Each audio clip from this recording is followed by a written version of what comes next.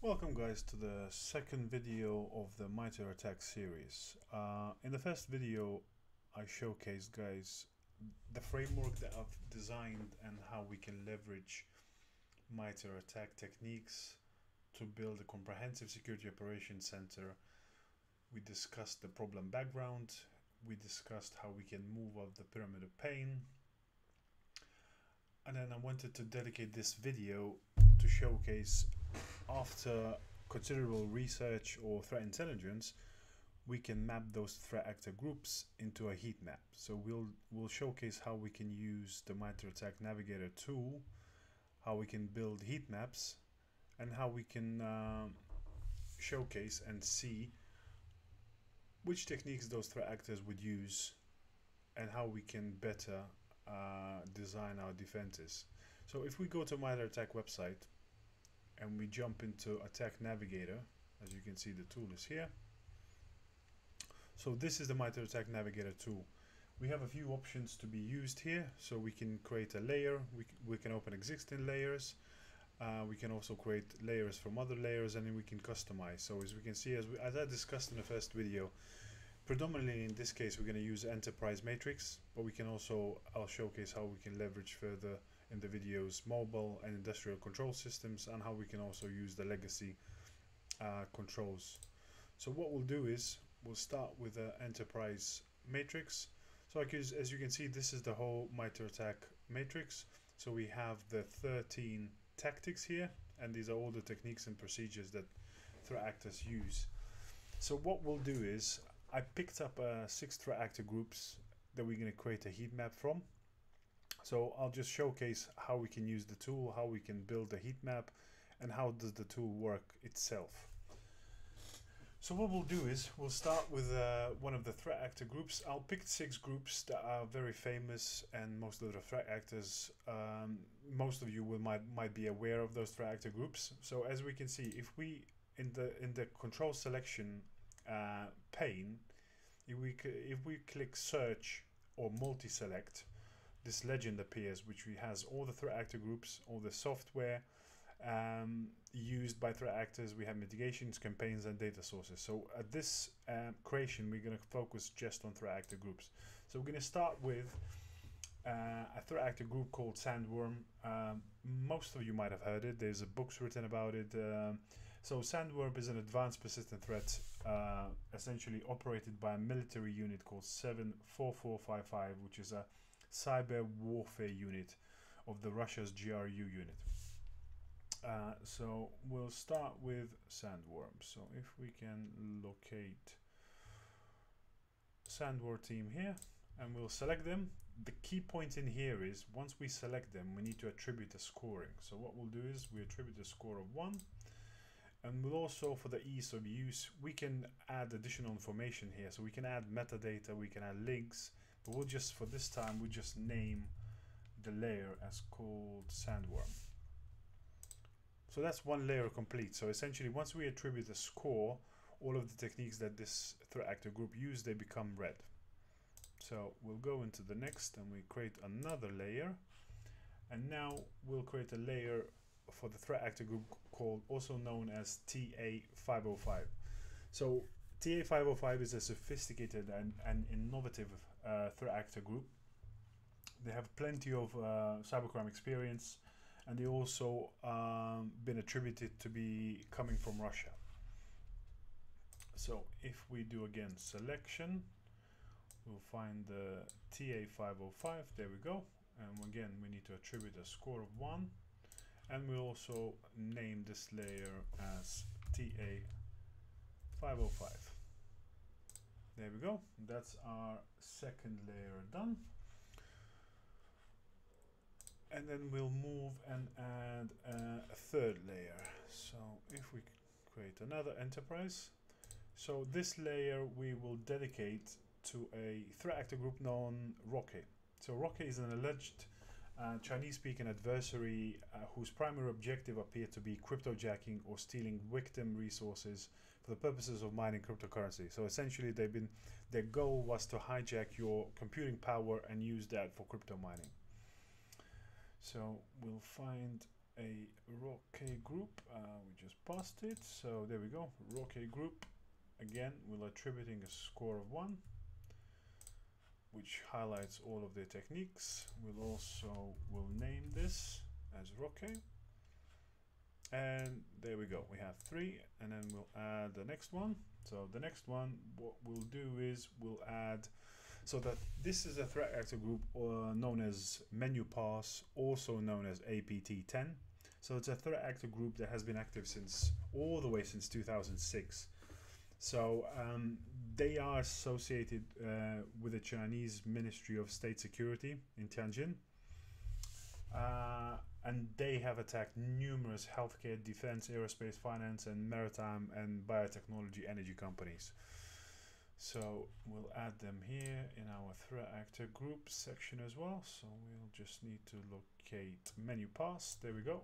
And then attribute a score of 1.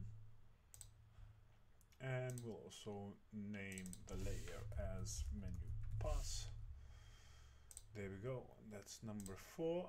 We'll also add another layer.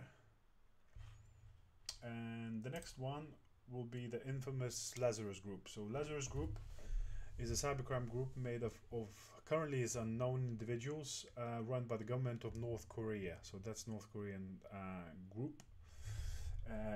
Also known to be attacking various organizations around the globe and very well known in the cyber threat intelligence industry. So we locate the Lazarus group, there we go, and we're going to attribute the score of 1 to them as well. And we'll name this layer as Lazarus group. There we go, and then we'll do the last one, number 6, is going to be Lapsus. So Lapsus is another international extortion focused hacker group. It's also been named by Microsoft as DEV0537. Unlike most other hacker groups though, Lapsus is known for using messaging apps such as Telegram for communications to the public, including recruitment and posting sensitive information about their hacks. So again, it's another well-known group in the world. So we'll add them here too. So be Lapsus. There we go. Scoring of 1, and the layer named as Lapsus. There we go.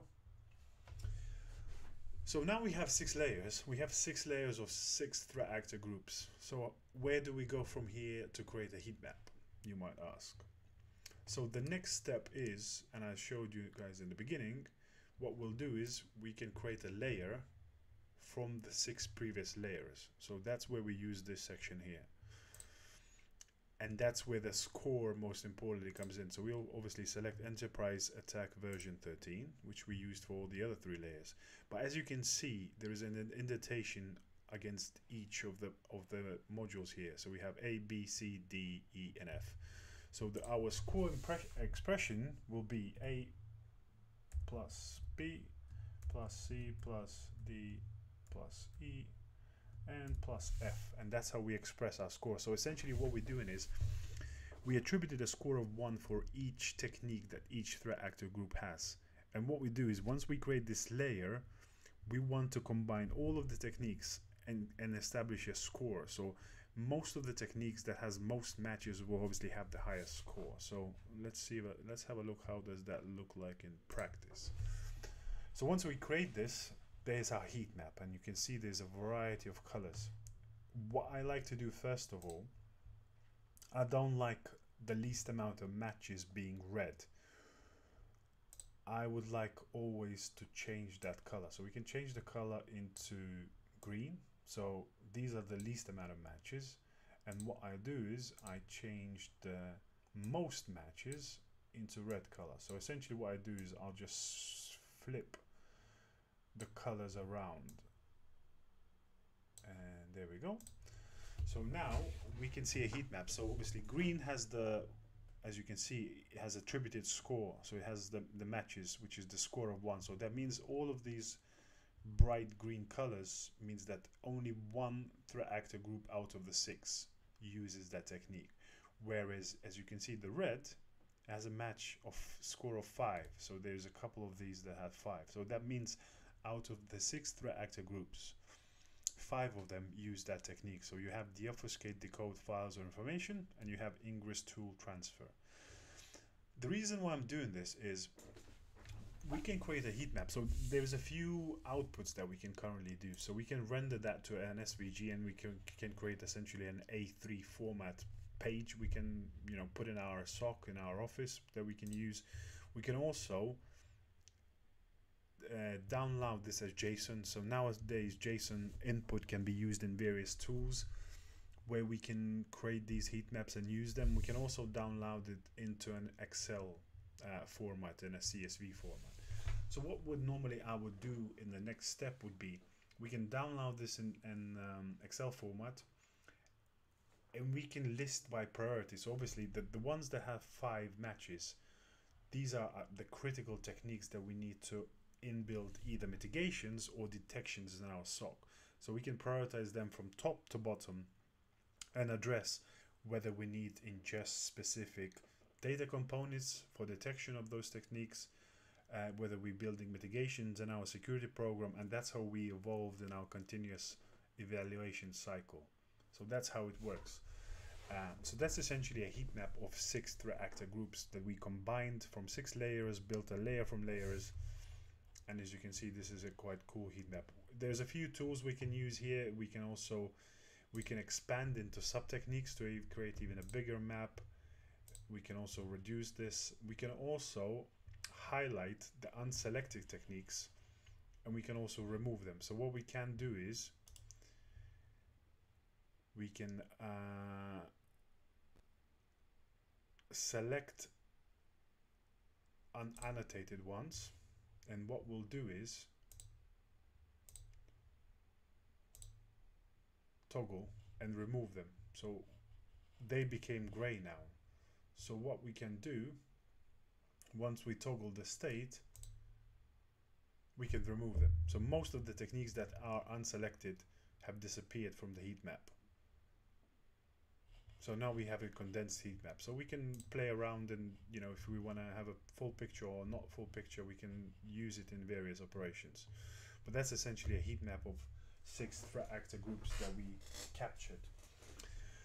Now let's move on to the next. So I'll showcase how else we can use this. So we built this heat map based on 6 threat actor groups.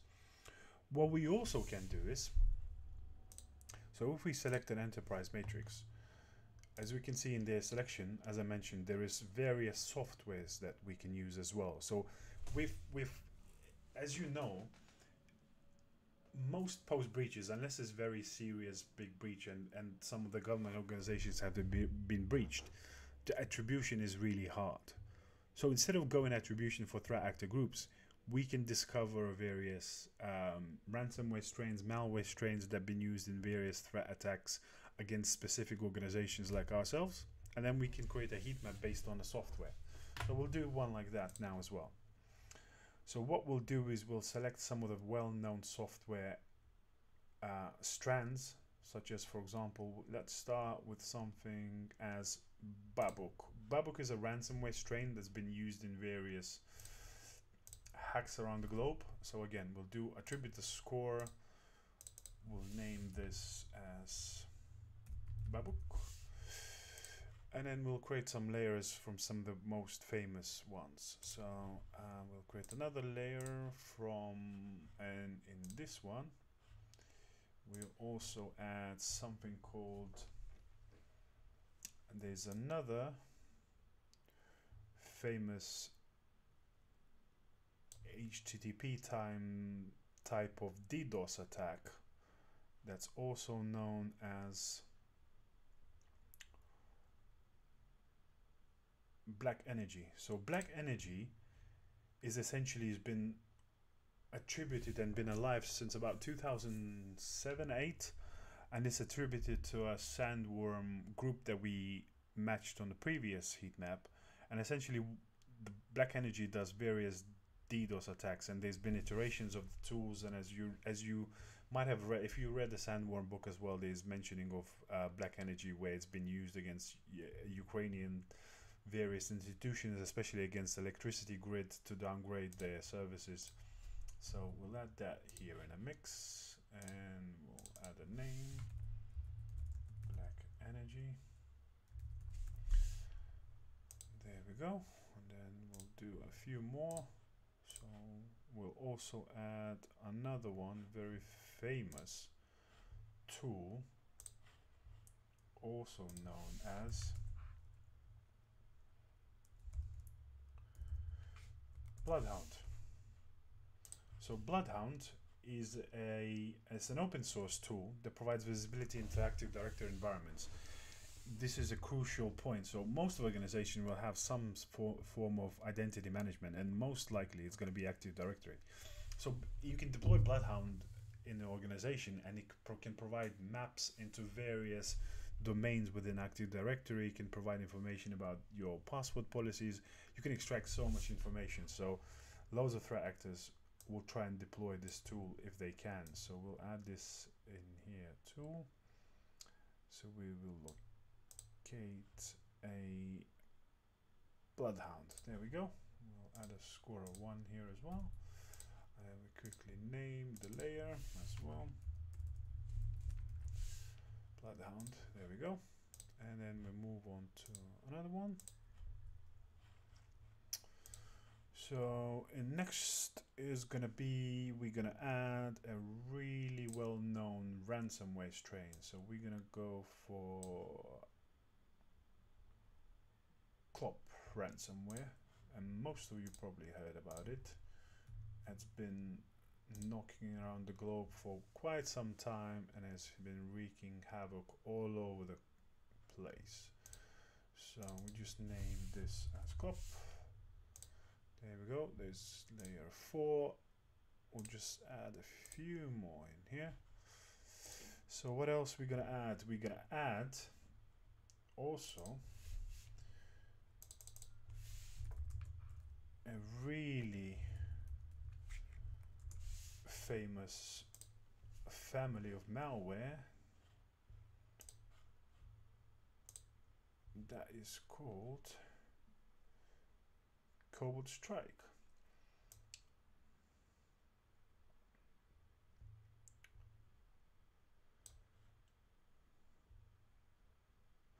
So Cobalt Strike is a paid penetration testing product that allows an attacker to deploy a beacon. So essentially you can deploy a beacon in your victim's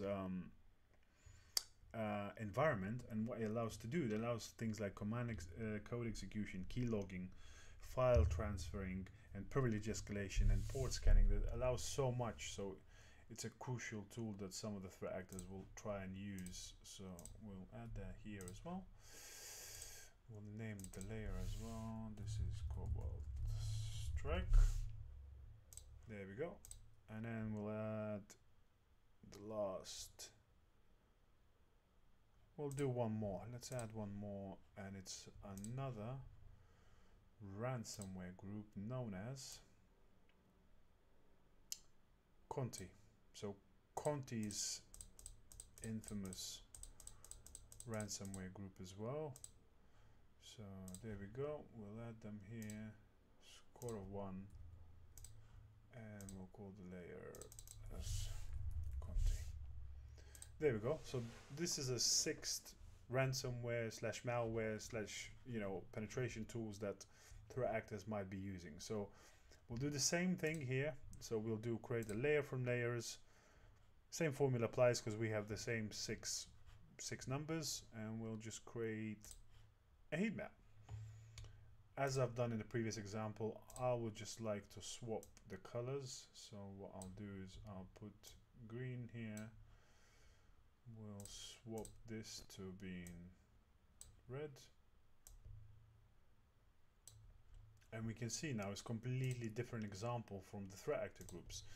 So now the most matches, So we can see out of the 6, there's again, we have a few that have 5 matches, and now there's few completely different techniques. So you have native API, you have file and directory discovery, as well as process discovery.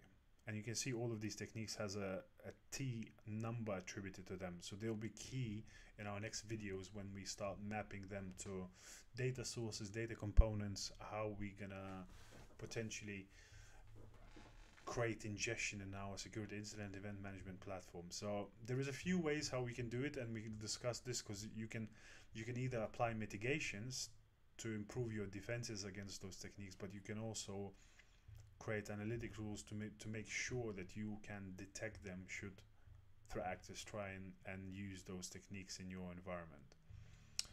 So that's the sort of the attacker perspective heat maps.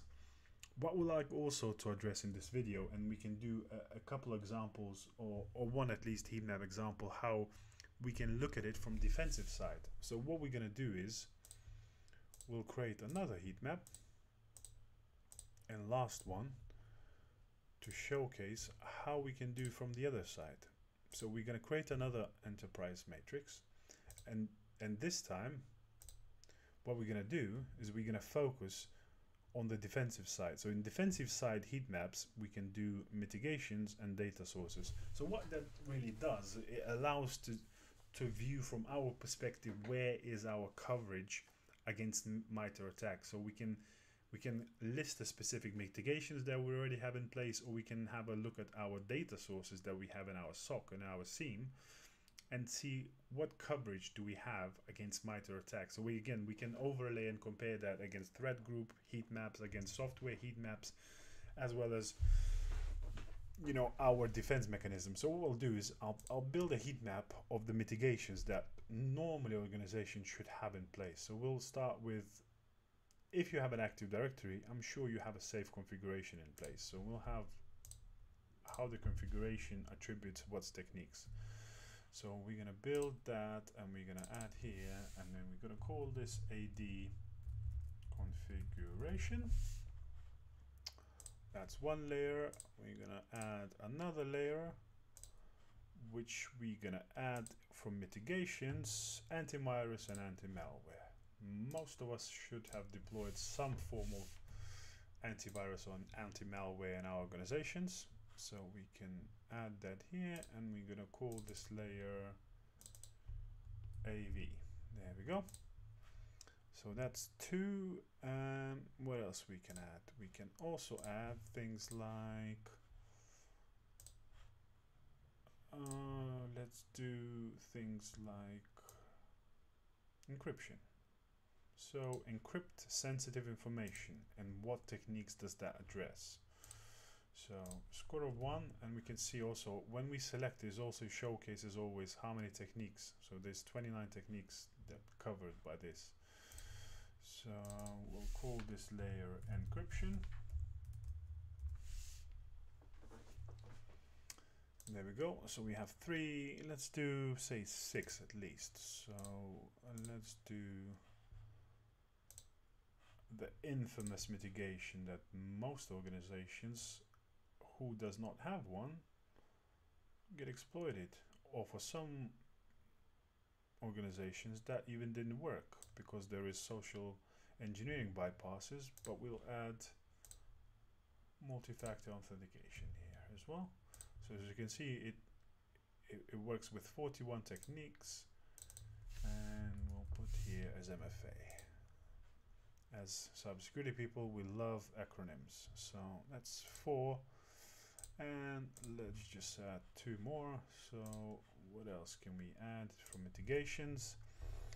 So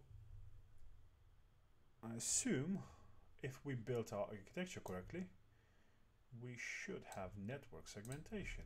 So let's add network segmentation in our mitigation path, and we'll call this network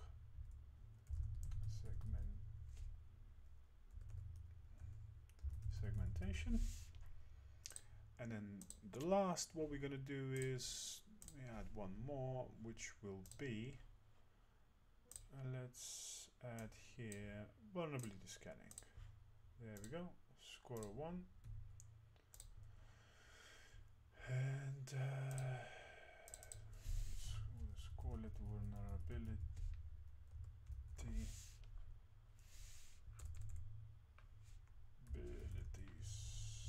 scanning. There we go. So that's our 6 layers. So again, we do the same practice. Choose layer from layers, same number, 6. So we don't need to. If we added more layers, we just need to expand the formula and make sure that all the letters are in a plus. So there we go, creation.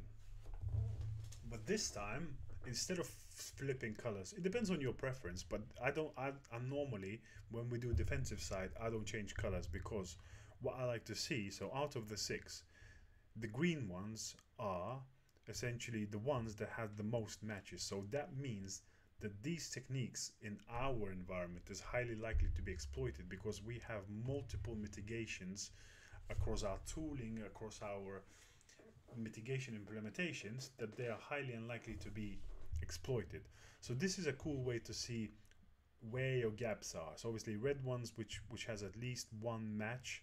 So all of these techniques that has a color or against them, that means they are in some way mitigated in our environment. So everything that's in white, we don't have any mitigations for them. So we can, this is our mitigations. We can also overlay with data sources and analytics and see, where else gaps are. We can also pip this heat map against the threat actor heat map, and then we'll see a combination of where the gaps are, so what mitigation we have in place and where we haven't, and then depending on the most matches from threat actor perspective, that's where we need to invest the most time. So this is a prioritized view of how we can do that. So hopefully you found this video enjoyable, guys. Hopefully you learned a bit how to use Navigator tool.